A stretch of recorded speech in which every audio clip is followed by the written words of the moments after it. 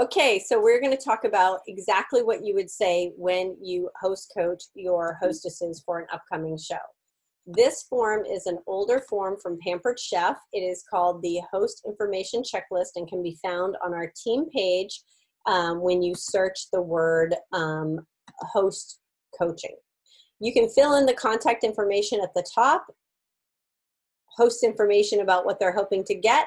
What I do most of the time is I snip this section right out here and I put it on the front of my binder of live active shows. So I know exactly what I'm supposed to be saying every time I call my hostesses, and then you're eventually going to be able to get that down pat. So it's going to sound something like this. We are going to make our first phone call. I'm going to say, hey, Deb, it's Sue with the Pampered Chef. I just want to confirm that we're on for January 31st at 6 o'clock at your house in Southwest Boulevard in Canterbury. Is that correct? Deb's going to say, yep. I'm going to say, great. If you've got a quick second, Deb, I want you to go ahead and grab the host packet that I gave you. It should be in a colored envelope or a clear plastic Ziploc baggie, and grab out one of the catalogs. Once you've got that, let me know. I'm going to hold on the phone for a second. You got the catalog? No? All right, I'm waiting. All right, great. Got the catalog. So on the back of the catalog, you will see the host rewards. Based on the amount of your show sales, you will earn free products, you will earn half-price products, and you will earn discounted products. Plus, I sent you an email when I set your show up, and attached at the bottom of that Dear Host email, there is a monthly host bonus. I want you to take a peek at that because you get that at 60% off. So this month it is XYZ.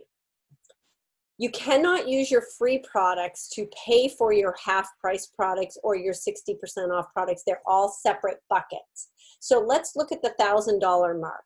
Do you see that we only need to collect $215? $1,000 mark is $1,000 in guest sales, and you earn $215 in free products, 5 half-price items or half-price sets, as well as the monthly 60% off item and 30% off anything else you purchase on your show that night. So this is like an unlimited free shopping spree, kind of like Kohl's coupons. You're going to get 30% off anything in the catalog. So I want you to make sure that you're thinking outside of your own kitchen. Who do you need to buy gifts for this season? Lastly, you can use $25 or $50 of your free products to use towards a kit credit if you decide that you would like to join Pampered Chef and earn a little extra money by becoming part of our organization. I just think that you would be great at this, and I would love to have you on. So I want you to think about that, because all the bookings from your show will jumpstart your business. So I want to talk about how to have $1,000 in show sales. $1,000 show comes from having a lot of people at your show. There is a show planner that I put in your host packet, and it has a list on it of 40 lines for you to invite guests. It's important for you to invite 40 people and to mix the crowd. You want to make sure that you're inviting your neighbors. And the reason I say that is because your neighbors want to see your house and they want to meet you, but they don't want to have dinner with you because that is way too awkward. They want to be able to get together with you and meet you in a social environment, and I'll be the entertainment for you, and that way they can pop in and leave as they feel comfortable.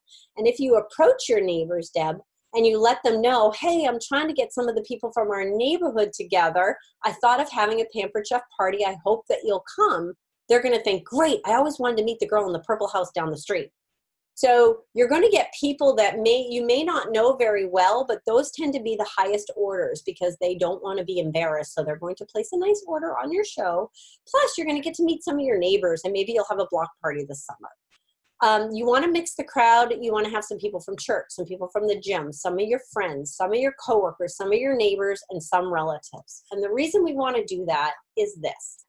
If we only had everybody from church coming to the group, if somebody had a funeral to go to, the entire show would blow out because all of those people would be at the funeral. So mixing the crowd makes it not only more fun, but you'll have higher sales, plus you'll get more bookings from that. And from every booking we get, Deb, from your show, you're going to get a half price item called a future party pick. And that will be a half price item on their shows. And that's good for up to 6 months. So let's say they book this month, and then somebody books next month, and then somebody books 3 months out. You're still getting a half price item in future shows, and that could be even future catalogs. Now in that packet, I gave you some postcards and some mini catalogs. Did you get the text that I sent you that was a save the date? Were you able to successfully download that to your phone and get it up on Facebook and text it to your friends? Okay, great, perfect. So I talked about the kit credit. There is an opportunity brochure in your packet, and I just want you to take a peek at that. Is that something that you've ever considered before, is owning your own business? They usually say no. Don't panic. Say, okay, great. Well, I just want to plant the seed there because this is definitely something that you could do. You don't have a huge obligation with Pampered Chef. You can just give it a try and see if this might be a good fit for you. And if it is, you can stay on. If not, you're allowed to keep all the products once you hit $12.50 in guest sales. So I'd love to talk about more about that the next time we call. So take a peek through that brochure. Now, I'm going to be touching base with you about how many confirmed RSVPs we have, how many that say yes, we're coming, and how many say maybe. So I want you to keep a list on that sheet for me as to how many you have and check them off so that when I call next Monday, we'll be able to have an idea of how many people we have coming so far. Where would you like to do the party, Deb? Do you want to do it in your kitchen, in your living room? Where do you have the most space in your house? Because a show doesn't have to be in the kitchen. It doesn't have to be in the dining room. It could be on a patio. It could be in a living room. You could, if it's in the living room, you can set up a table and you can walk to the microwave and stick it in the microwave and walk back while it's cooking and talk about other products. Then you're going to talk about payments. Debit and credit is preferred for my form of payment, Deb, but if people do need to write out a check, they can write out a check to me prior to the date of the show. And when I come to pick the outside orders up or those people at the show, I'll take those checks with me. But if anybody needs to write a check after the show, we're going to want them to write the check to you, Deb, and then we're going to use your debit or credit to pay for their order. So make sure that you get all of their contact information, name, address, phone number, email. I need all of that information in order to enter a show order. We're going to have a Facebook event if you would like, and I'd be happy to set that up for you. I prefer to use events or groups, whichever you prefer. You tell them, you decide that you're going to set it up, and then you make them the co-host, or they can set it up and make you the co-host, and then you're going to set the date for the next call. My suggestion to you is that you make calls every Monday or every Tuesday. And the reason being is the first Monday of the month, these people are getting their first call. The first Tuesday of the month, some people are getting call 3 because their show is that week. If their show is next week, they're getting the second call. And if their show is 3 weeks out, they're getting the first call. So if you make calls every Monday, then you can, you're talking to the people that you're going to their show on is call 3 that week. So it's getting directions and things like that. So second call. Hey, Deb, I'm so excited about our show coming up on the 31st. How are the RSVPs coming? How many confirmed yeses do we have and how many maybes? You'll often get responses like, oh, I think I have about 7. Okay, Deb, of those 7, how many have confirmed? Oh, I only have 2 that are confirmed. That's an important term to use. If they do not have a lot confirmed, you need to share ideas on how we can increase their attendance. Here's a suggestion I recommend that you tell all of your hostesses. Deb, who is your BFF, your sister, or your mother that you know is coming and would love to see you get lots of free products? Oh, my sister, Sally. Okay, I want you to call Sally and I want you to ask Sally to bring 3 friends with her to this show. Because if she does that, I'll give her a prize, plus you'll end up with lots of outside orders and extra guests there, okay? And if your mom, your sister, and your best friend all do that, if they ask 9 people to come, maybe 2 or 3 out of those will come, and that will make up for the cancellations that we get the day of the show. I want to warn you that a lot of people are going to not RSVP to your show, That's just the environment that we live in. That's why doctors' offices and dentists make phone calls to remind you about your appointment. We're going to have to do the same thing. The people who do RSVP right away are the no's. So don't panic when you get your first 5 no's, because those are the organized people that open their calendar and go, oh, I'm away that weekend, or I have something going on that weekend. So trust me. So you're prepping your hostess that no's are normal. That's what she's going to get first. And that she needs to expect last minute cancellations. Somebody gets sick, somebody, it's cold, they don't want to get in their car, whatever. Okay. So explain the guest special again. Tell them that there's an outside order attached to their Dear Host letter. You're going to discuss if they need to email addresses for outside orders, because we cannot put an order in without an email and a phone number. Discuss the recipe with them. So Deb, I just want to remind you that you're going to pick up all the ingredients for the recipe that we decided, chicken chipotle nacho dip, and I'm going to bring all the tools for it. Please make sure that you ask any of your friends if they're hoping to see a special product, because if they say that they want to see the wine chiller or something specific like the champagne cork, I have those in my basement, but I may not have them packed in my kit. So if there's something special you want to see, just shoot me a text so I make sure that I toss it into my bag, okay? So again, we're going to talk about the opportunity. I know that at my last call, Deb, we talked about whether or not you would be interested in joining the Pampered Chef, and I asked you to take a peek at that brochure. Did you get a chance to take a peek at the brochure? No? Okay, I'm telling you, I think you'd be great at this, so I want you to take a peek at that. I know that you may not ever consider it, but you never know. Plus, if you know somebody who could use some extra money, whether it's a couple $100 or a couple $1,000 a month, make sure that you invite them to the show so that they get to see how easy my job is, and they may want to join as well. This is a team effort between you and I, so I just want to make sure that if you have any questions or if I can help you in any way, you can let me know. Is there anything I can do for you? Call 2, done. Call 3. This is the week of the show, or right before the show.